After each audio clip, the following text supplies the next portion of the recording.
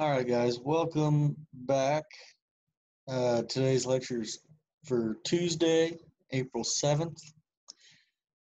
Yesterday, we talked about the progression of war in the Pacific Ocean, talking about the Americans turning away the Japanese at the Battle of Midway Island, and then progressively taking over islands in the South Pacific before reaching the Philippines and retaking the Philippines.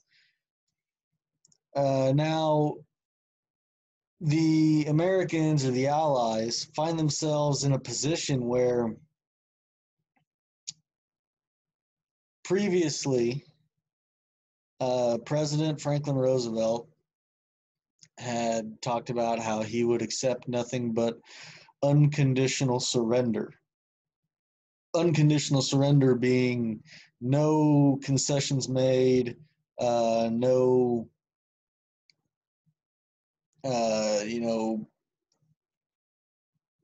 politicking each other on both sides.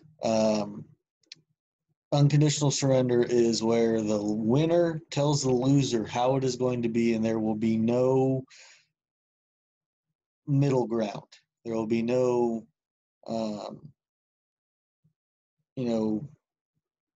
concessions. So after he says that, that means they can't just back Japan into a corner and say, okay, now do you quit? Like, say, uncle. No, they can't do that. They have forced themselves in a situation where they need to completely and utterly defeat Japan. And scorched earth if it's got to be. But they have to completely take them. And that will require probably an invasion of Japan. Now, as we've learned in world history, invading islands is hard, especially really populated islands such as Japan or Great Britain. So that comes with a lot of risk, but also the fact that Japan is not just one island or even just two islands or three. They are a chain of islands. And so they're going to need to take each island one by one. And one of the first Japanese main islands is an island known as Iwo Jima.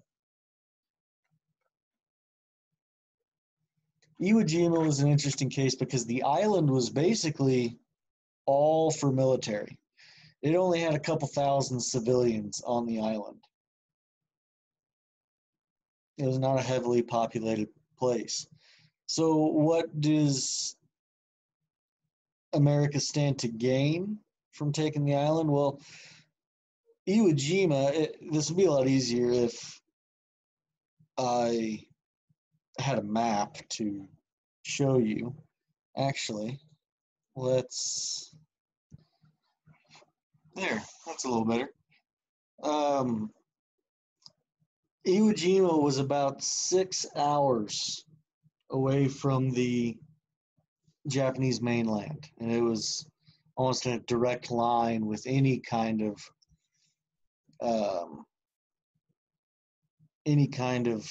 route to Japan by air or by sea. Iwo Jima is a little island right here in the Pacific. So there's Japan. The U.S. is way over here to the right.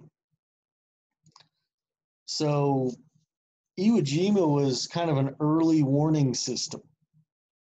Any planes that were headed to Iwo Jima or to Japan, or any ships, they would be noticed in Iwo Jima by radar, which had a wide stretch, so they could really, there was no way around it. And so they could tip off the Japanese mainland that, hey, something's coming. So if the Allies were going to take Japan or perform an invasion, they needed to take Iwo Jima. And the Battle of Iwo Jima is just a mess. The island is known as the most heavily fortified place on Earth. Bunkers and underground trenches and tunnels and all kinds of complex defense systems set in. And the Allies bombed overhead and then planned on doing a bunch of damage with bombers, and then coming ashore and marching onto the sea. But the problem was those bombers did nothing because all the soldiers were down in bunkers and in tunnels underground. Like all it did was rearrange dirt. So when the Allied soldiers come ashore, they're met with a full-strength Japanese army. But that army was still smaller than the mostly American Marines that came on shore, and they fought over every piece of that island. Like they fought completely, all to exhaustion. Here's the thing about battling for an island, and especially with the way the Japanese fight. There's no retreating. There's no, look, can you let us board the ship real quick so we can leave and go home? Any island Japan was going, or the Allies were going to take from Japan, they would have to fight to the death for. Japan suffered mass casualties. They get outnumbered. Like they fight valiantly. It is tough, but it's not going to be winnable for the Japanese. They just don't have a way. Not enough people. They'd run out of oil and a lot of supplies. They were kind of just sitting ducks in those bunkers. And it's a mess. Allies suffer 26,000 casualties. Remember, casualties are dead and wounded and captured combined. So 7,000 Allies died in battle. Another 19 are wounded, or 19,000 plus some captives, but those are killed before the end of the battle. So 26,000 casualties, 7,000 dead. Japan suffers 18,000 dead. How many casualties? About 18,000. They didn't have wounded that left the island. They didn't have wounded or captured prisoners. They didn't allow themselves to be captured. Japanese society and Japanese military code called for death before dishonor. And capture was considered dishonor to them. So they would charge into an open battlefield with no weapon before they would sit and wait to be taken prisoner. So 18,000 die. And this photograph down in the bottom here, it's to this day the single most printed image or photograph in American history. It's the planting of the flag atop Mount Suribachi in Iwo Jima. This is by American Marines. They get to the high point or the high ground in Iwo Jima, which is high ground is always considered the most valuable of battleground, and they hoist the flag, marking their territory and the progress of their island takeover. Now, they still had a long ways to go even after this, because the rest of the island, they would fight, the Japanese would fight for every acre. So it's bloody, it's messy, and even I think there's six Marines here that hoist this flag. I think 3 of them die the next day in battle. Only 2 of them, I think, made it home after the war. So this is a long, drawn-out, bloody battle, but it is won by the Allies, and they are just one island closer to Japan. Importantly, they take out that big early warning system.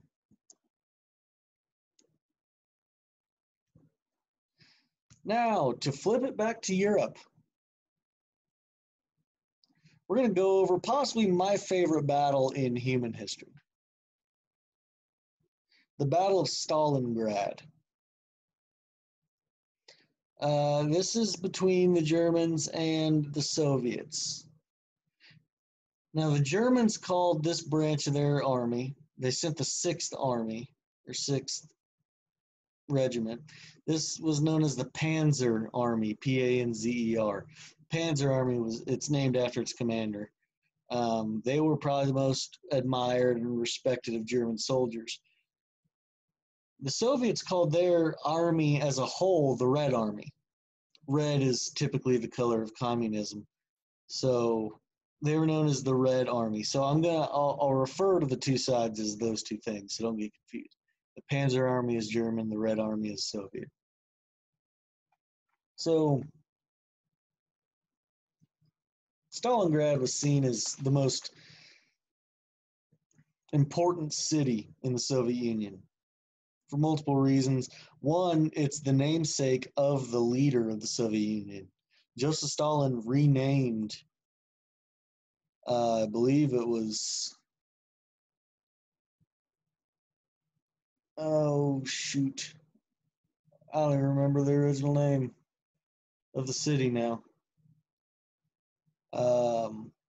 Volgograd, that's it. He renamed the city of Volgograd Stalingrad. This was the new capital as well. The Germans had made progress into the Soviet Union. They'd gained land. The next obvious site for battle was going to be Stalingrad. Now, in a lot of cases, when warfare is about to hit a city, the government will evacuate the civilians, or at least tell the civilians, hey, you might want to find a train out. It's about to get messy here. Stalin did not do that. Joseph Stalin told the citizens of Stalingrad, no, stay back, stay home. Why? Well, A, he thought that the presence of civilians would motivate the Red Army to fight harder for its people. And B, well, if things turn bad and we run out of soldiers and are desperate, we can just give the civilians guns and tell them to defend their homes. And that's exactly what happens. The Germans make a big push. Another reason Stalingrad was important was because there's a river right behind it known as the Volga River. The Volga River had access to the Mediterranean Sea, which it's that body of water that sits between Africa and Europe. And that sea was the major trading port for the Soviets. Like, that's how they were getting the materials from trade such as the Lend-Lease Act. But that river is essential. The Germans' plan is to take Stalingrad, take the river, cut the Soviets off from any trade or any materials outside. If they take Stalingrad, they may just win the war. Well, battle is pushed into the city of Stalingrad, and Germany takes the city after gruesome, brutal warfare. They end up taking the city, but they get into the city and soldiers are hiding out in houses and apartment buildings, and they're literally fighting each other in the living rooms of these homes, fighting each other room by room. Once the Germans let's say they take an apartment building, like a 10-story apartment complex. Well, then the Soviets are standing outside trying to retake the building. And one of my favorite anecdotes is how the Soviets would throw grenades up at the window. And upon hitting the floor, if they got it through the window, it'd explode, kill the soldiers in there.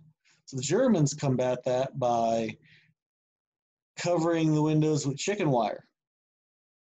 Couldn't close the windows because they're shot out from battle. So they cover the windows with chicken wire. Genius. It can't get in, and grenades probably aren't going to be thrown hard enough to explode on contact with the chicken wire. They'll probably fall to the ground and blow up on the ground, killing the soldiers that threw them. So what do the Soviets do? Well, they take those grenades and they attach fishing hooks or hooks to them.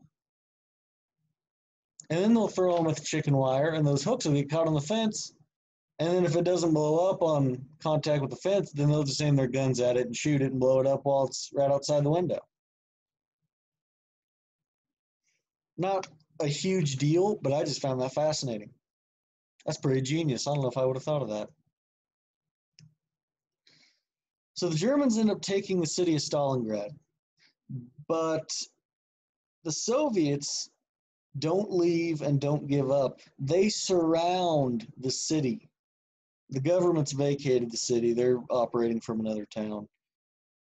But they decide to send more reinforcements around Stalingrad, and the Soviets surround the entire city, blocking the Germans from getting any supplies.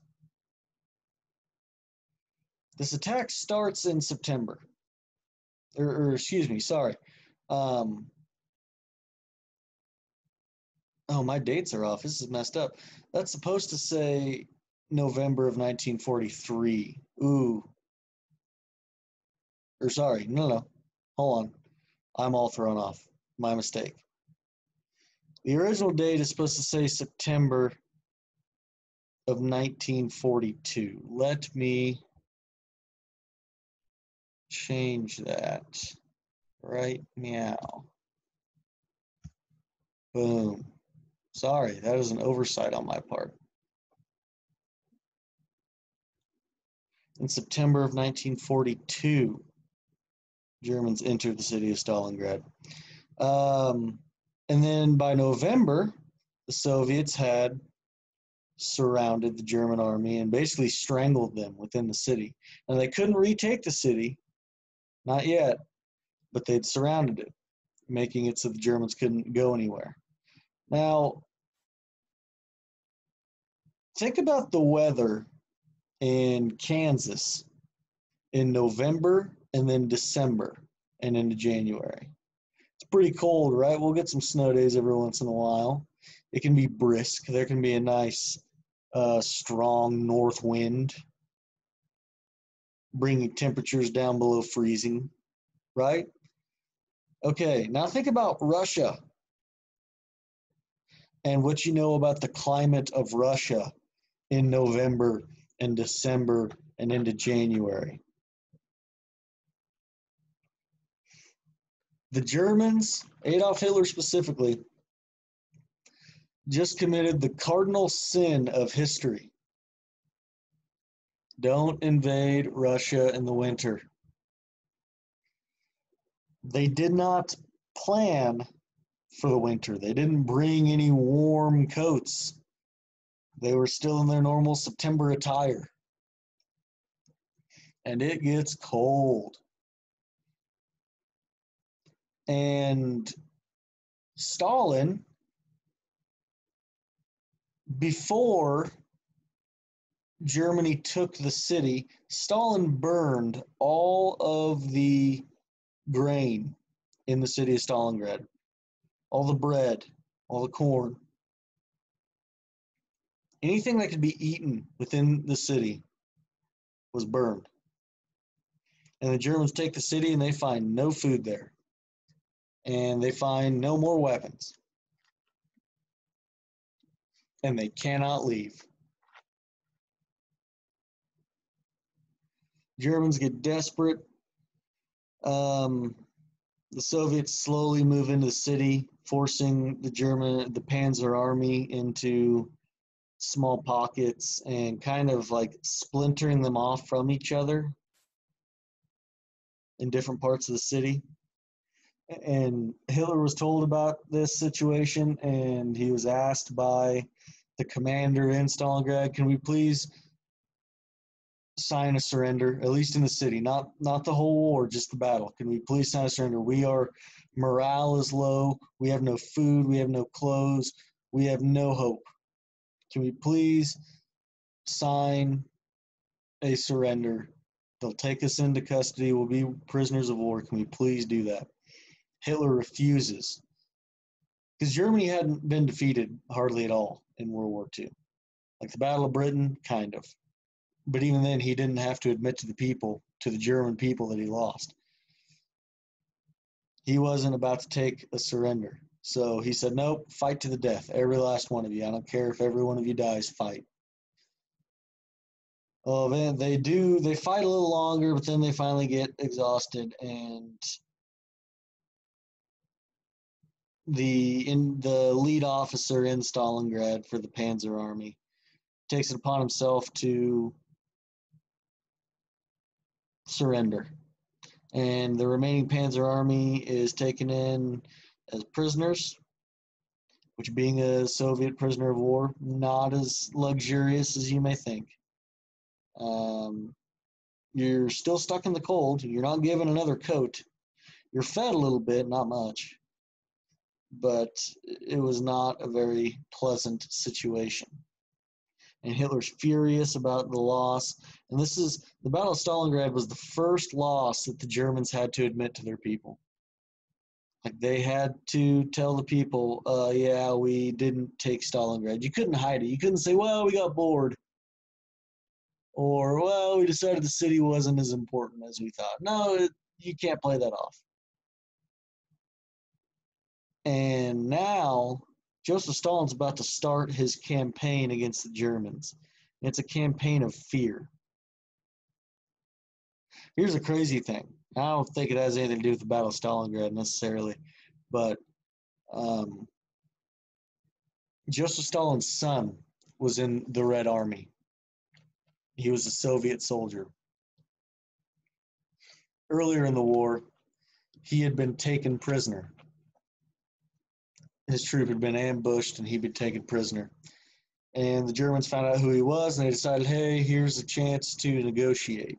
So Hitler hits up Stalin, says, hey, we've got your son prisoner. We're willing to make a trade. We'll trade his life for, we'll say, like 10 or 20 German soldiers that are imprisoned in Soviet camps. And Stalin says, no. Hitler says, we're not messing around. We're gonna exterminate these Soviet soldiers. If you don't make this deal, we're gonna kill them. And Stalin says, nope. Hitler's like, I'm not kidding. I'm not messing around. I'll actually do it. And Stalin says, do it. And so Hitler does. Stalin refused to trade the lives of German soldiers for his son's life because he thought that would show weakness. He thought that would make him seem like a common and simple person, and that was not what he was about. Joseph Stalin wanted to be the ultimate ruler of the Soviet Union. He wanted people to fear him and respect him. And he thought by making a deal for his son's life that would be compromised. People say Adolf Hitler is the craziest person ever lived. I think Joseph Stalin gives him a run for his money. I mean, he was nicknamed the man with an iron heart. He was that crazy. So that's the Battle of Stalingrad, and that's the turning point in Europe, because from there, the Allies in general, but especially the Soviets, get some momentum. This was not going to be like World War I, where they're exhausted and forced to surrender. They now have momentum and an ability to flip the war around and take it to the Germans, and that is what they are going to do. Today's essential question is, why did America want to invade a lowly populated island like Iwo Jima? Meaning, what was the benefit of taking Iwo Jima? If there weren't that many people living on it, why do they need the island? It's posted in the notes. I talked about it. So that's your question. Just answer it on the same document you answered yesterday's question on. Go to Tuesday, put the question in, type your answer. So that'll be it for today. Appreciate you guys listening to this, and have a terrific rest of your day.